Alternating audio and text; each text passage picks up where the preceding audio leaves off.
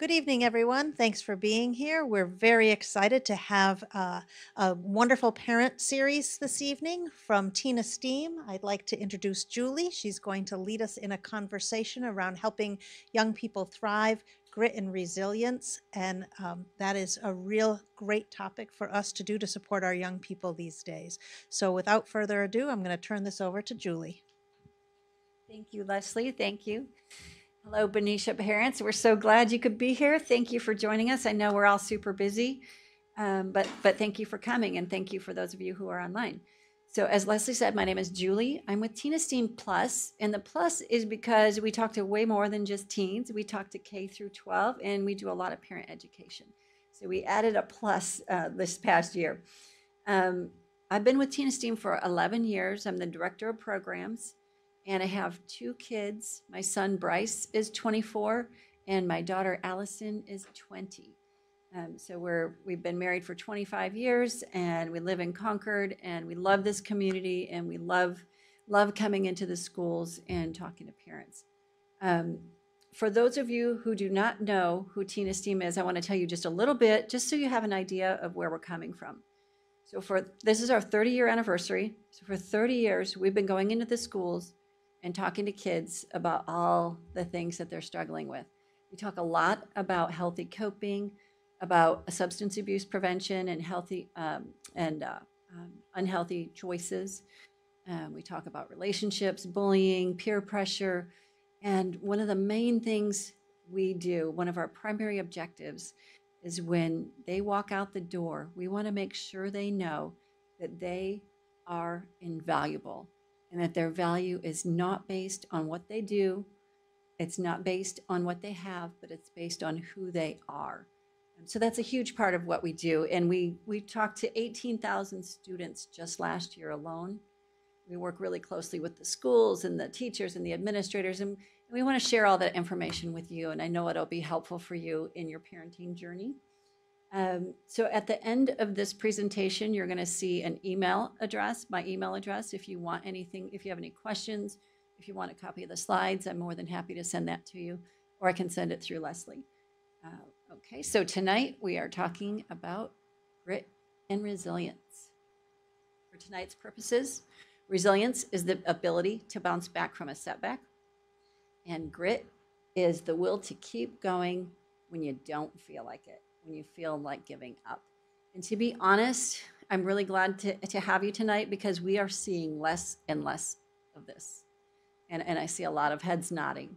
We're seeing a lot of kids we're seeing a lot less of this and a lot more unhealthy coping. And the concern with that is then you become reliant on unhealthy coping as opposed to healthy coping, and you have to unlearn it. The amazing thing is our brains are just amazing, and we can unlearn it, and we can relearn and retrain our brain to go to healthy coping. But that's the big concern that we have when we see what we're seeing.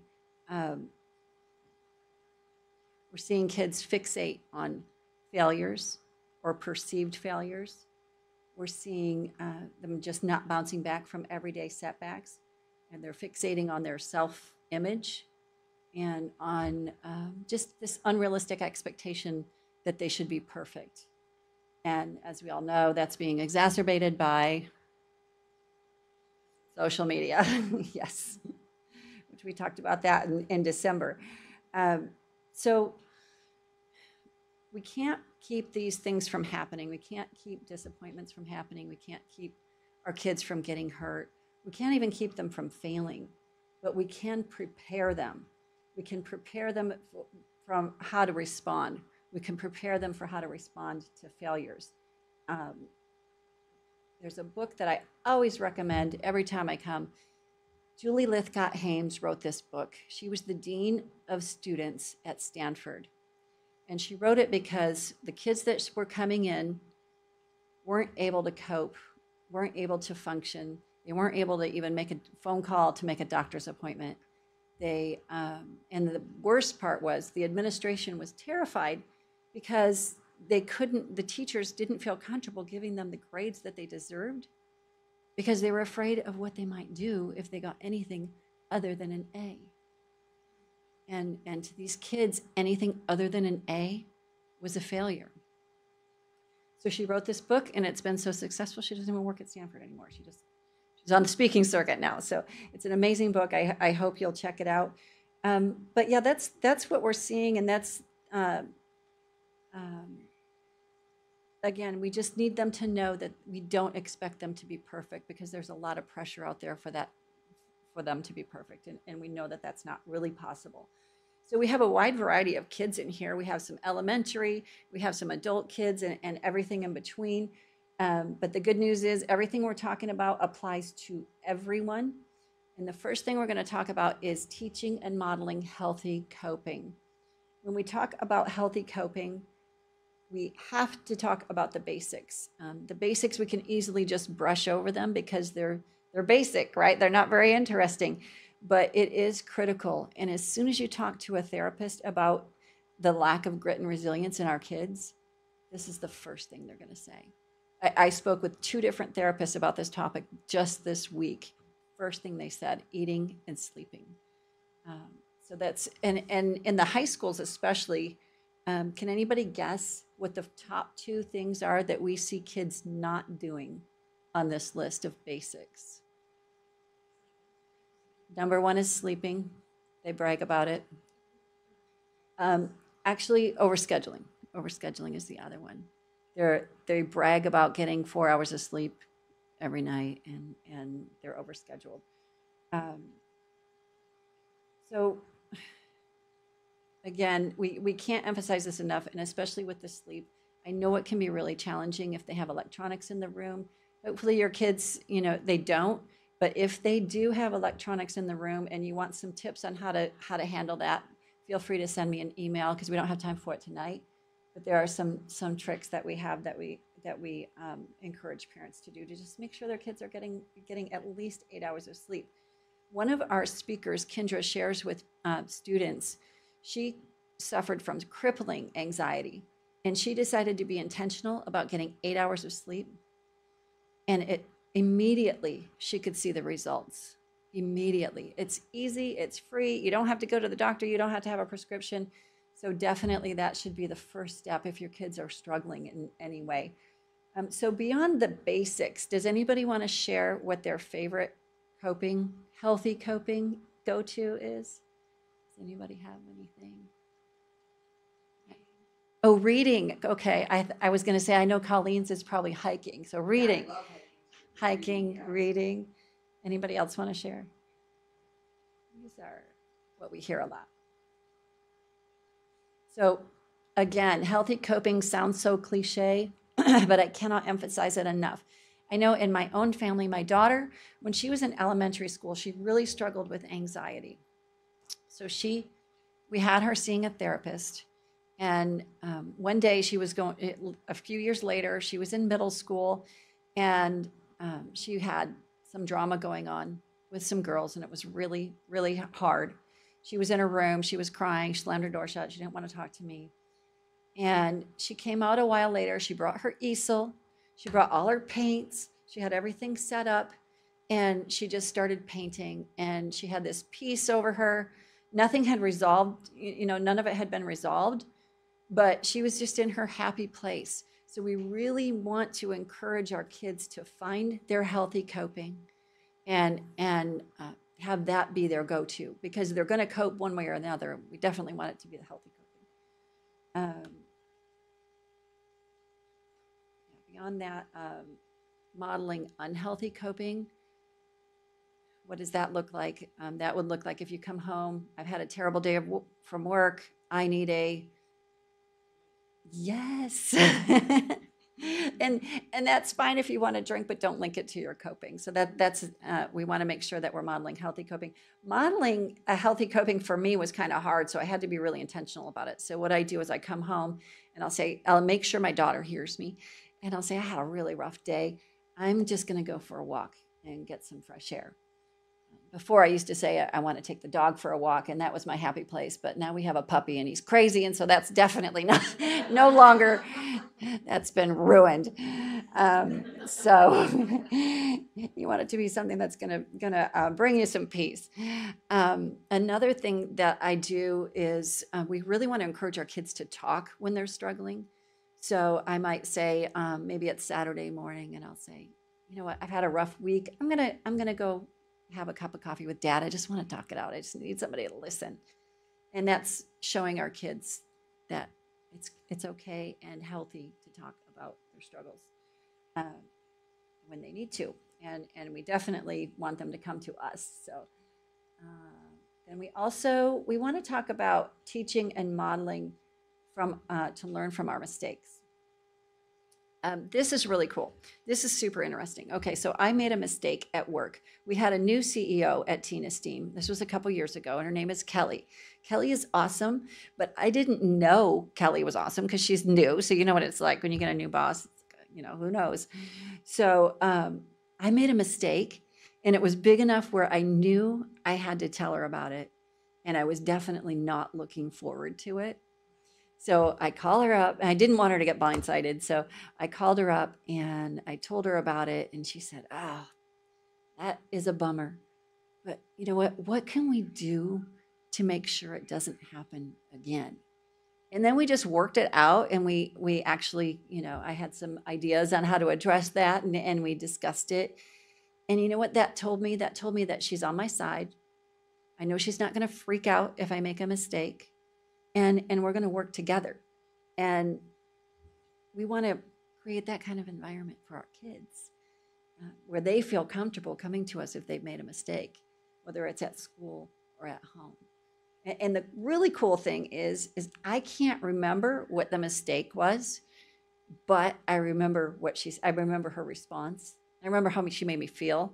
You know, have you ever heard the saying, people might not remember what you say or what you do, but they remember how you made them feel.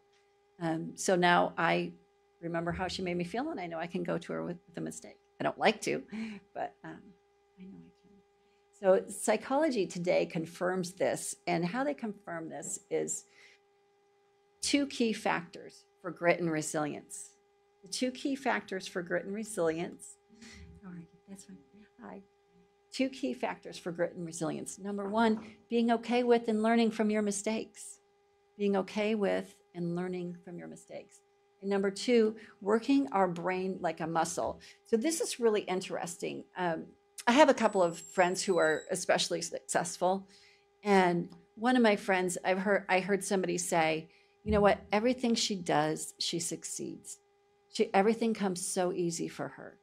But I know her, my friend Tanya, I know her, and I've seen her year after over the years, and time after time, she would fail and get back up, fail and get back up. Her tenacity just amazes me. So it didn't come easy. She failed a lot, but she kept getting back on that horse, and she wouldn't give up until she succeeded. So that is an example of how you would use your brain like a muscle in that regard. It's kind of just getting back on that horse. Anybody grow up with horses? Anybody ever had a horse? I grew up in the country. We had horses, and I can tell you, it hurts to fall off, and it's kind of scary. They're huge animals, and you're trying to control. And I was just a kid, like a 90-pound little girl, and yeah, I got thrown off, and it hurts, and it's not easy to get back up. But if you don't get right back on, you may never get back on because it hurts and it can be very scary. So that saying is kind of old, but it still holds true. So again, the great news is some kids are born with more grit and resilience than others. Some just seem to naturally have it, but you can learn it, you can develop it, and you can work it like a muscle, and you can improve it. Another thing from Psychology Today, this is really interesting. So they did a study, and when we make a mistake, our brain does two things. First, it acknowledges that a mistake was made. Then second, it starts trying to figure out how to fix the mistake. The fascinating part is for the people who said in advance that they felt that they could learn from their mistakes, there's way more brain activity going on during step number 2 when they're trying to figure it out than there was for the people who didn't think they could learn from their mistakes. Does that make sense? That, I mean, that gives me so much hope. That gives us so much hope. We can do this. We can do this. So the good news is kids are going to give us lots of material because they're human and they're going to make lots of mistakes. And so we're going to have a lot to work with. We're going to have a lot of opportunities. Before I go into that, so if a mistake has been made, let's say an example might be if one of your kids has been begging you to get them a really expensive toy, like maybe a bike or something, and you finally cave in and you get it for them, and you go through all the things, telling them how to make sure they take care of it, don't leave it out in the yard, et cetera, et cetera. And then what happens? They leave it out in the yard and it gets stolen. Okay, so they've made a mistake and there's a big consequence. So how can we approach that? First of all, and this is really interesting, we want to make sure our kids know that we love them no matter what. We know that, but trust me, they don't know that. We talk to 18,000 kids a year. They do not know that, especially when they've made a mistake. That's when they're really vulnerable. So we want to make sure that they know that we love them and that we're proud of them. We're sad for them. We're sad that they made a mistake, that this mistake is going to cost them a lot. But that's definitely how you want to start the conversation. And then these are some questions that you might consider asking. What did you learn from that? Maybe it was a time management thing. Maybe it was just recklessness. What might you have done differently? So beyond just obviously putting my bike away, well, what led to that happening? Was it because you didn't manage your time, so you just left it out in the yard, or were you just, not thinking or distracted or whatever? And then consequences when appropriate. And I say when appropriate because every kid is different and every circumstance is different. That might have been your typically super responsible kid and it was a really extraordinary circumstance. Or it might have been kind of predictable. So that's, everyone's unique and everyone has their own unique circumstances. One of the things we want to make sure we don't do, and especially the younger, I love seeing younger parents here because the earlier you start, the easier it is. You never want to waste a good mistake. And these parents are brilliant. I think, Michael, are we able to play that? Hey, we're back. Hey, Dad. What's up? Did y'all eat? Yeah, we ate. What? Because I asked Mom to get me some. Did she get it? Did y'all get it? Oh, babe. Yeah. Did he ask you to bring him something to eat? I forgot. Wow. Yeah, and you told me, and I forgot to. That's crazy. Wow. People forget things, right? Yeah, that's crazy. I mean, you definitely understand, right? Like we asked you to clean your room yesterday, and you forgot, and take out the trash, but you forgot. So now we have to deal with trash for a whole nother week. So you definitely understand. I would assume. But we will definitely try to make sure tomorrow, we don't forget. I want to keep repeating that. Come on. Wow. I love that. Tomorrow, we'll make sure. So yeah, we never want to waste a good mistake. And again, I cannot emphasize enough. It's so much easier to do it when they're younger. You can always start. You can start at any time, but the younger they are, the easier it is. And trust me on that because I did not do this. That would not be me. I would not be that parent. I probably would have ran back out and got it. I would have not. My kids would not have had consequences if, it's blank. They would not have had consequences for having forgotten to do anything. I was not very good at that. If my kid was the one that left the bike out, I probably would have grabbed him and run down to the store right then and there because I wouldn't want him to sit in his pain for even 1 minute. And not the way it should be handled. Not the way it should be handled for sure. There might be a project due at school tomorrow, and they come and tell you my mission. Do you guys still have to do the mission projects where you have to create a mission? Are you kidding? Okay, that was a nightmare. So your kid comes to you, it's due tomorrow, and Michael's is closed, and I would be the one running around trying to find materials in the house and trying to figure it out. Your kid might be, they might have to go to school and be this super uncomfortable situation where they're the only kid that doesn't have a mission, which that would be a big deal, right? Like you have back to school parent night and when you show off all your mission projects and your kid doesn't have one, it could affect their grade. It's a whole lot easier to happen in elementary school. I won't tell you how many. Okay, there's no teachers. Are there any teachers here? Who? Once a teacher. Who has anybody done a project for their kid? Yeah. Okay. My husband makes so much fun of me. He's like, "Mommy won science fair every year." I was a little crazy when it came to science fair. I don't know why.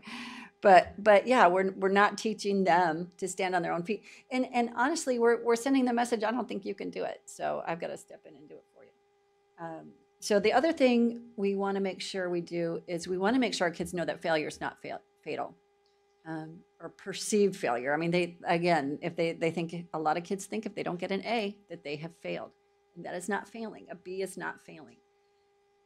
So one of my kids, my son, school comes kind of easy to him, and he wanted to go to this really expensive private school. And he knew if he was going to go that he had to get a really good scholarship. And he had some girlfriend problems and kind of was depressed and let his grades go, like really let them go. And it was junior year. So it was pretty critical. Going to that private school was completely out of the question now. And he ended up going to DVC. I am not saying that DVC is only for kids that get derailed. That's what we call that at Tina Steam. He got derailed.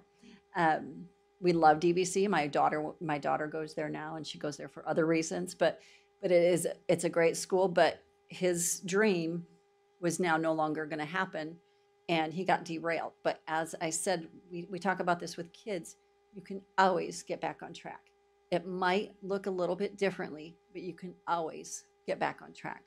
So for my son, he went to DVC. He took a political science class. He ended up loving it. He went to Sac State, and now he's got an internship at the state capitol.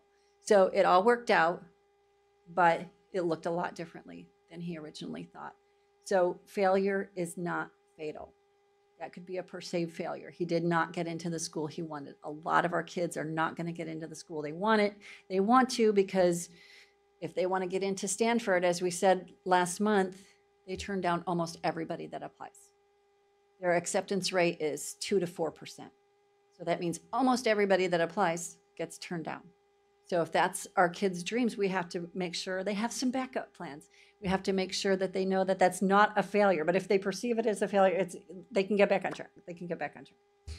We've all heard the quotes about failure. We just need to make sure our kids know. Because even if they're not hearing it at home, we're seeing so much pressure from themselves, from their peers, and it's very unhealthy. And then when they do fail, we can be there to help them through it. So reminding them of their successes. This is one of my favorite things that we teach at Tina Steam. If you think for a minute, what's the first thing that comes into your head? A success that you've had or a failure that you've had? And for most people, it's pretty easy to think of a failure. And it takes a little bit to remember a success. So one of my kids, does Benicia High School, do they make you try out for cross country? Does anybody know? No other school does this. Okay, our school, Clayton Valley, you have to try out to get on the cross country team, and it is really hard. It starts in July. You're running up really high hills. You're running as fast as you can. It's super hot. It's really hard, and it's not easy to get on the team. And my daughter was not a runner. She decided she was going to join the cross country team, and she tried out, and she did not make it. My husband he blew out his knees, but he was a runner. So he encouraged her. He went out with her, and he got her to get back in there and try again. She tried a second time, and she still did not make it. So now they let her go. By now the season started, and she gets to go with the team, and she gets to go to the meets, but she doesn't get to wear the uniform because the uniform has to be earned. And by this time, anybody else that hadn't made it had already dropped out. So she was the only one. So she's sitting there with no uniform. It was so sad. Oh my gosh, it was so sad. But you know what? She stuck it out. And the next time she made it, the third time she got on the team, she made the trial. And now when she's struggling, I can remind her of that. I can remind her of how she failed, how she got back on that horse, how she got back up and tried again and tried again and tried again, even though it was embarrassing, it was hard, it was frustrating, there were lots of tears. So that's an example of trying to remind them of their successes. Again, I can't emphasize enough when that happens. I want to remind them how much you love them. And even if you know it, they might not know it. One more big topic on this regarding grit and resilience is developing future problem solvers. When they know they can solve their own problems, then that's going to give them a lot more confidence, and that's going to help them develop a lot more grit and resilience. So developing future problem solvers, what does that look like? Again, with the projects, unless it's a project where they're supposed to work with the parents, you might want to give them some encouragement. You might want to give them some assistance, but you don't want to step in and do it for them. Again, that sends the message, I don't think you can do it. I don't think you've got what it takes. I'm going to have to do this for you. I have to bail you out. Instead, what you might want to do, like for instance, my daughter is taking some pretty challenging math classes. Just encourage them to find resources, to be resourceful. There's a lot of information online. So what she has done is she goes to YouTube. For younger kids, there's Khan Academy, I think it's called. You guys use that? That's amazing, huh? Is that still amazing? It was amazing for my kids when they were younger. But yeah, just encouraging them to find out how to solve their problem. Maybe it's a conflict with a friend. Just encouraging them, asking them questions, but not just coming in like you're going to fix it. And you've got all the answers. Asking them, I don't know, do you have any ideas how to solve this? And maybe they don't, but at least you're asking the question. So you're showing, what, I think you have something to add to this. I think you might have something of value to say regarding this. So just developing future problem solvers and being really intentional about it. And then we have some additional tips. Talk with them like you're listening. This is a big one for busy parents. I was so terrible about this. You have to really set down your phone, make eye contact, and really show them that you're listening. And one thing, if you have teenagers especially, they love when you ask them their opinion. They love when somebody asks them their opinion. And they might say some pretty crazy things sometimes. I'm sure they will. But, it's still beneficial. It gives you some insight into where they're coming from, who they're listening to. They might say, you might say, well, oh, you think the earth is flat. Okay, wow, that's cool. Where'd you hear that? And then you can find out where they're getting their information, what's kind of going on in their head, and what they're listening to, what they're interested in, and again, where they're getting their information. And it's a conversation starter, right? Yeah, I talked to a pilot. He said, no, it's definitely, you can see the curvature of the earth. It's definitely round. But yeah, just not freaking out, not shaming them when they say something crazy. And then being their safe space.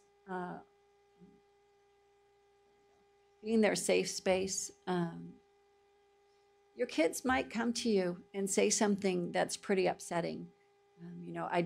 Mom, I want you to know I tried marijuana and I'm kind of freaking out about it or something, maybe on the inside you are absolutely freaking out, but on the outside you want to make sure you don't want to scare them off. Think of them like a little alley cat. So you don't want to scare them off. So just say, wow, that must have been really hard. I'm really proud of you. That takes a lot of courage to come to me. That must have been really scary. Now let's talk about that. I'm really glad that you came to me, but just not freaking out and encouraging them to realize that you are safe, that you're a safe space.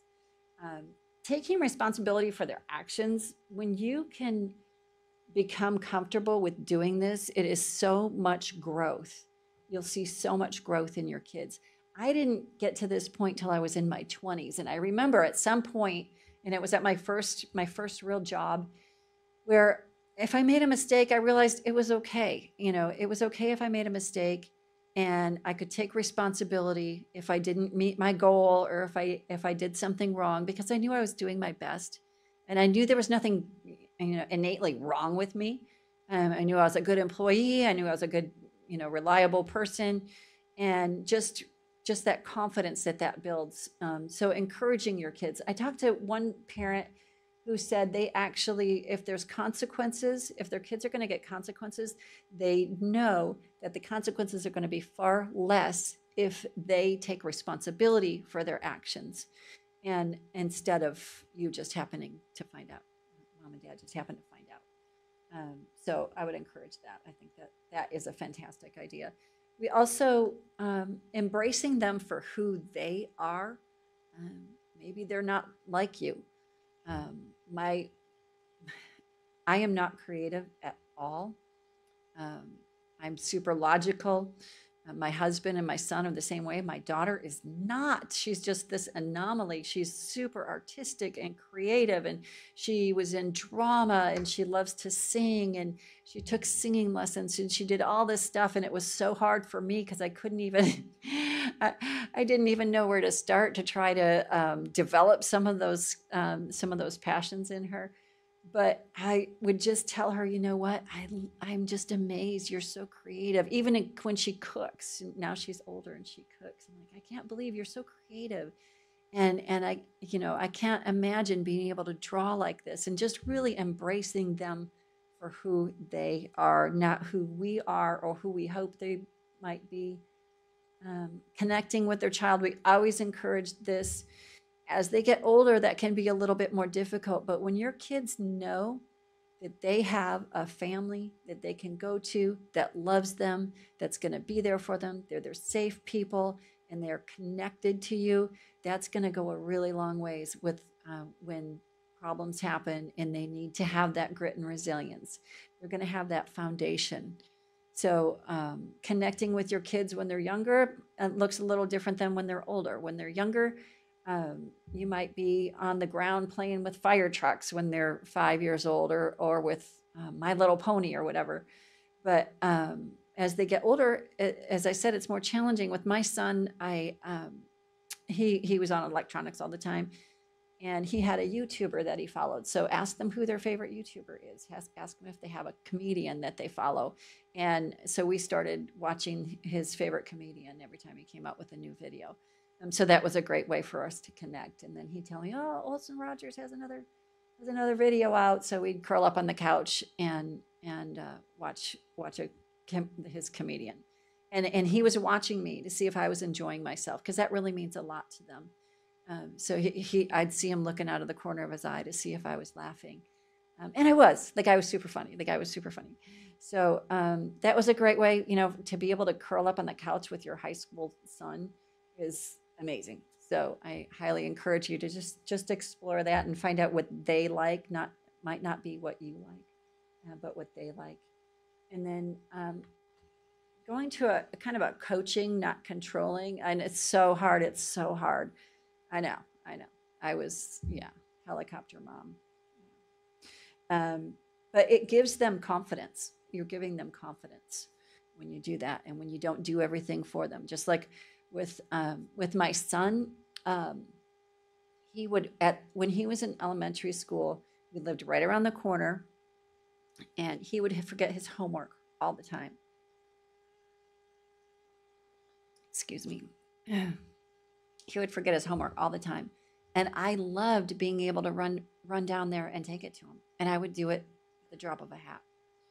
And then as soon as I got a job where I was at an office all day, first time he called and said, or texted or whatever, and said, "I don't have my homework." I'm like, "Oh, buddy, I'm so sorry. I can't get it for you." That was the last time he forgot his homework. Literally the last time that I know of that he forgot his homework. So then he had to learn to be responsible, to set his stuff out, the night before to make sure he gave himself enough time in the morning that he wasn't running around and forgetting things. With my daughter, I would be glad to take her homework because I literally mean like from kindergarten through 12th grade, I think she forgot her homework once, maybe twice. So I wasn't, I'm not saying never take your kids their homework and never take their kids their lunch if they forgot it. But you know what, if they forget their lunch and they have to eat that cafeteria food and I don't know, Benicia might be great, but in our school, not so great. So that's going to encourage them to remember to take their lunch. So kind of a coaching and not controlling. And then just nurturing independence.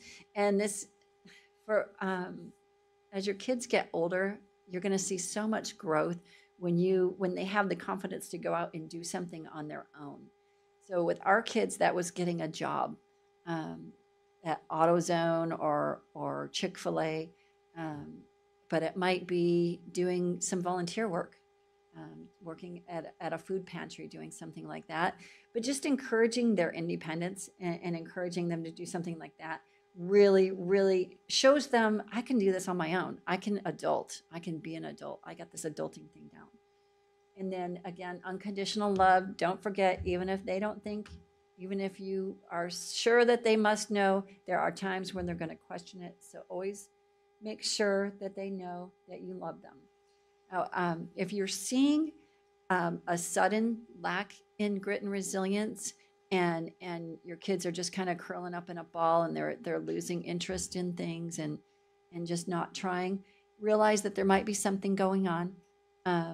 If you try to talk to them, maybe bullying or something like that going on, you might want to talk to their teacher. So if you're seeing a sudden dramatic change in that, you might want to check on that. But that's grit and resilience. So I would love if anybody has any questions. I'm happy to answer. If you want additional information.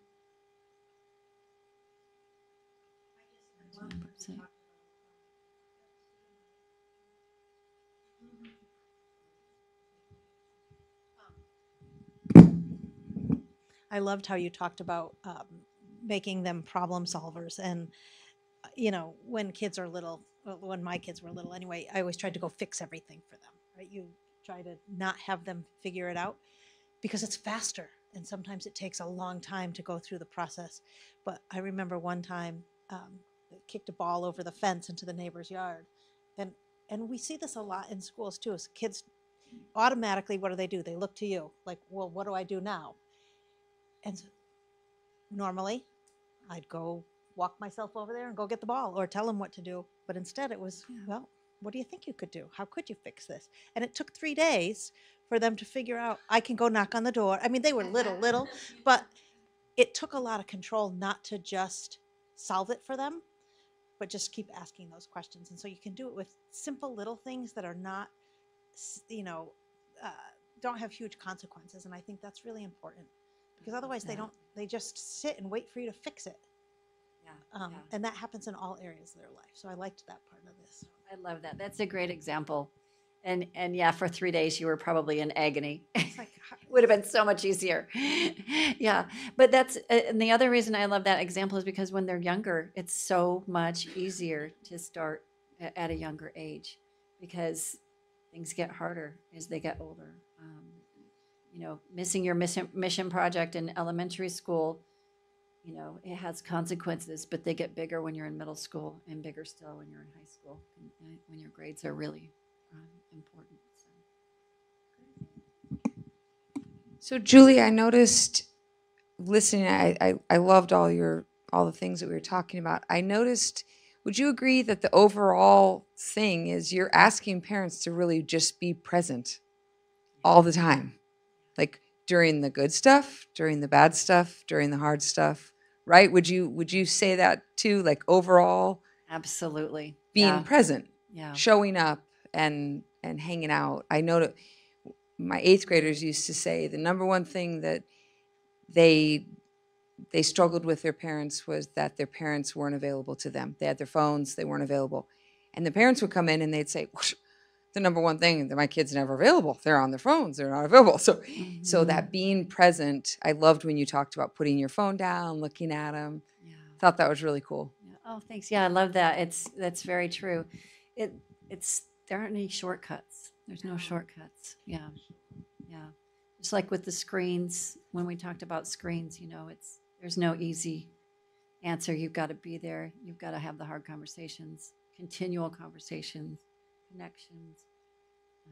Yeah, same thing. So yeah, thanks, Colleen. Anybody else? Anything?